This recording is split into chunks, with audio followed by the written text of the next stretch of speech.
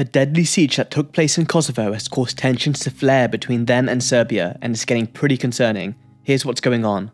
Around 30 gunmen in armoured vehicles stormed the village in Kosovo. They battled with the police and even barricaded themselves in a Serbian Orthodox monastery, resulting in several casualties.